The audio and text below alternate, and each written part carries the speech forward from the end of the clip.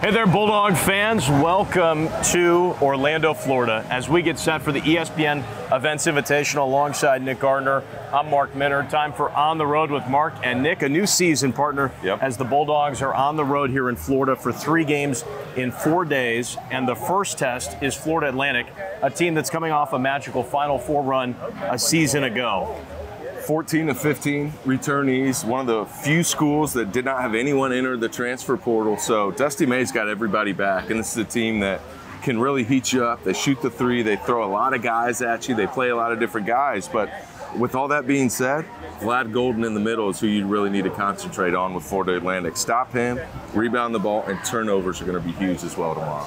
Oh, a little bit of rain coming down here as we're at the water park at the team hotel. Beautiful property. We had a chance to go over to shoot around right before to see the team warm up, go through just day of normal preparations in advance of the game tomorrow on Thanksgiving. What'd you notice about the team dynamics? Well, I tell you what, they look locked in. Really did a good job. Some specific stuff for how to defend FAU and some of the actions that they'll do. So good to see that. And I think these guys are excited after that first road test in East Lansing to come down, play on a neutral floor against another really tough opponent.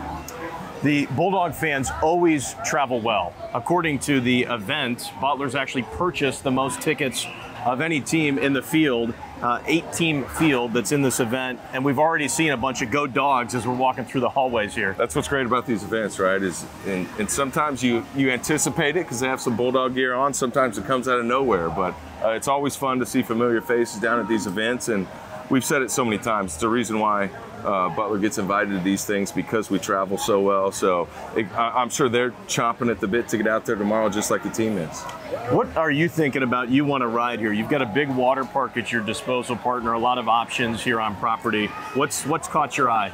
The lazy river is always a big eye catcher, and I've heard it's not quite as lazy as some rivers we've found. There's some rapids there, so we'll try that out. There's also some type of surf tank over here that I'm going to give it a go, I think, at some point today. So hopefully this weather holds off and we can get a little fun in the water park before the event truly gets going tomorrow. You like the active lazy river? Active lazy river. Yeah, a little bit, a happy medium. Bulldog fans have an event tonight, getting set for Butler and Florida Atlantic, top 20 matchup for the Bulldogs tomorrow. Then they'll play either Penn State or Texas A&M.